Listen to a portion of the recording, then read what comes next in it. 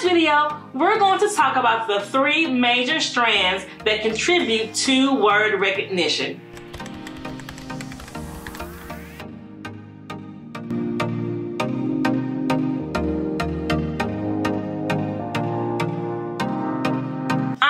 Griffith, and I help teachers to create positive literacy experiences for the students that they serve. We're going to spend some time unraveling Scarborough's reading rope. More specifically, we're going to talk about the word recognition domain. If you missed the video on the reading rope, I'll leave a link for you below. So what does word recognition mean? I'm so glad you asked that question. Word recognition is the accurate and fast retrieval of decoded word forms. So let's take a closer look at the 3 sub-skills that are in the word recognition domain.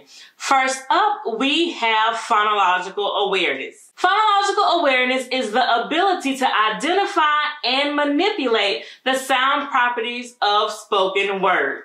Phonemic awareness is a type of phonological awareness, and the goal of training in phonemic awareness is to establish in the phonological lexicon, otherwise known as phonological memory, mental parking spots, if you will, into which letters can be parked for later recall. I have several videos about phonological awareness. I have some on the screen here, and I'll leave them linked for you below, as well as several activities that you can incorporate into your classroom today. The next strand or sub-skill is decoding, which is the ability to translate a word from print to speech.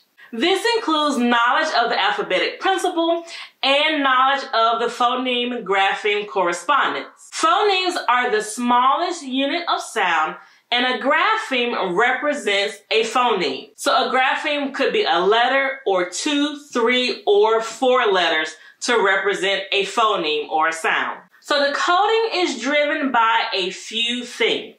To decode quickly and accurately, a reader must know something about orthography, which is a written system for representing a language. Decoding is also driven by morphology, the study of meaningful units in a language, and syntax, the arrangement of words in sentences. The last strand or sub-skill in the word recognition domain is sight word recognition. And I can tell you, that does not mean those Dolch and Fry sight word lists. The entire reason that we study words with little ones, the reason that we learn to decode by phonics, is so that we can recognize orthographic patterns. This helps us to develop an automatic recognition of words that we've seen before, which enables us to recall word spellings and writing. Now that's the simplified version. We'll go deeper in another video about sight word recognition. Join me in the next video where we talk about the other domain of the reading rope, language comprehension.